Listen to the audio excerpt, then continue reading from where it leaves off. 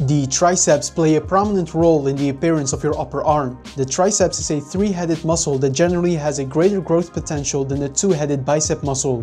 So if developing your arms is the goal, triceps training is key. But when it comes to triceps training, there are some commonly made mistakes that can slow down your progress.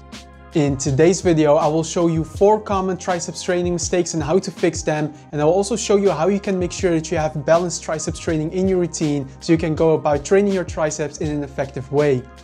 If you haven't yet, make sure to subscribe to the channel and leave me a thumbs up so that the good information can reach more people, and let's dive straight into the video by discussing triceps anatomy. As mentioned, the tricep is a three-headed muscle. You have the lateral, medial, and long head of the triceps.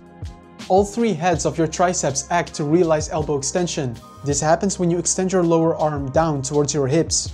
So it's clear why exercises like skullcrushers and triceps pushdown are popular triceps movements. These all isolate elbow extension. But anatomically, there's more to consider than just elbow extension for triceps training. The long or inner head of your triceps also crosses your shoulder joint. This means that the shoulder angle you maintain during triceps training affects how the long head of the triceps is trained. This brings us to training mistake number 1, which is not using multiple shoulder angles whenever you train your triceps. If you focus on only pushdowns, you are missing out on the benefits of training the triceps at different muscle lengths.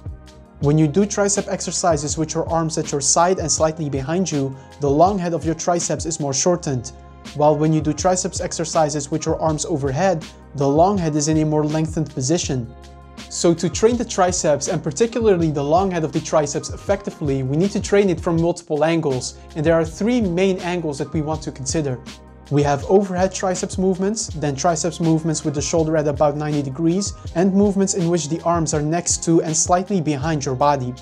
If you incorporate these 3 triceps angles into your training, you make sure that the triceps get stimulated at different muscle lengths. Now, I also often get questions about how you can isolate the lateral and medial head of the triceps.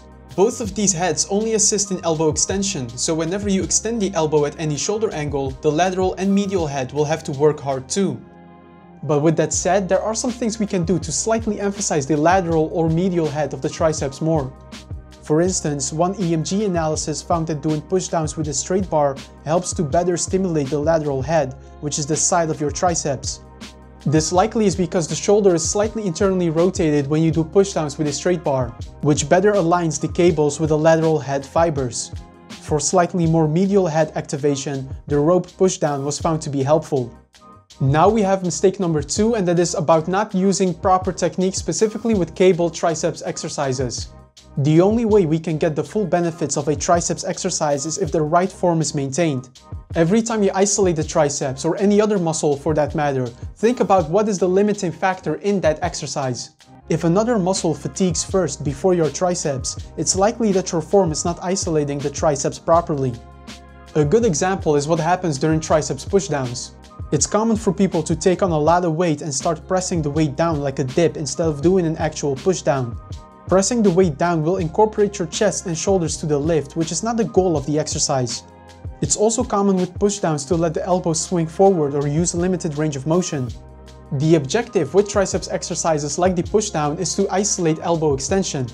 So focus on keeping the elbows tight to the side and moving your lower arm completely down and up. Also lean forward slightly to prevent the hips from blocking your range of motion. Especially if you are new to triceps training, focusing more on strict form can be quite humbling, because you need to use a lot less weight when you are strict with form versus being more loose with your form.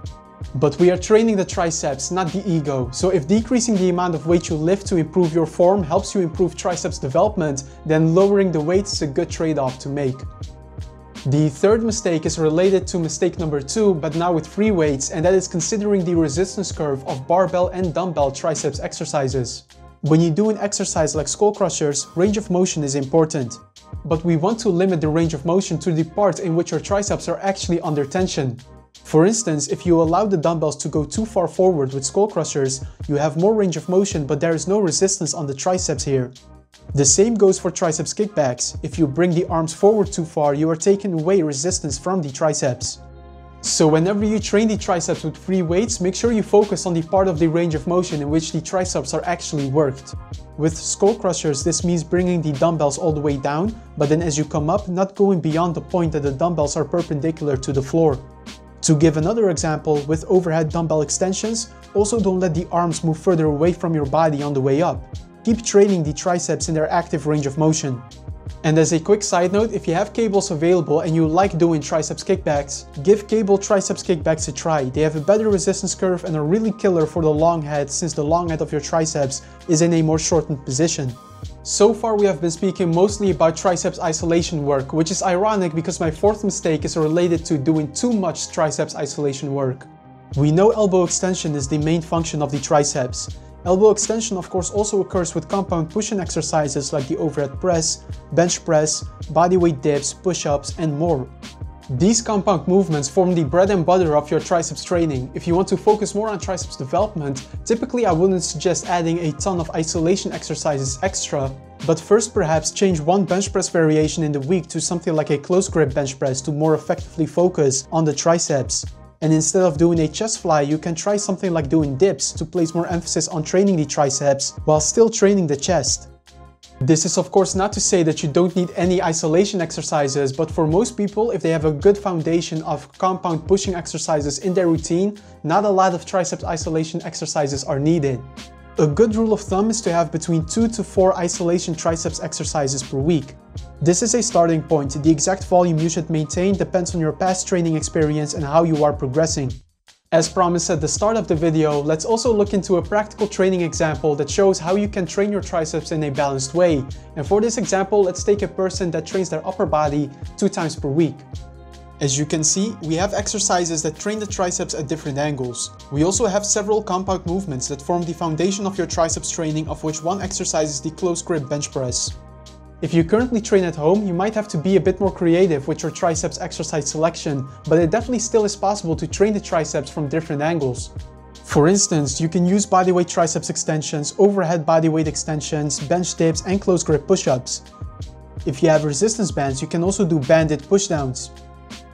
And that was all for today's video. I hope you now have a better idea of common triceps training mistakes and how you can avoid them. If you found this video helpful, then leave me a thumbs up. Also subscribe to the channel if you haven't yet, and I will see you in the next video.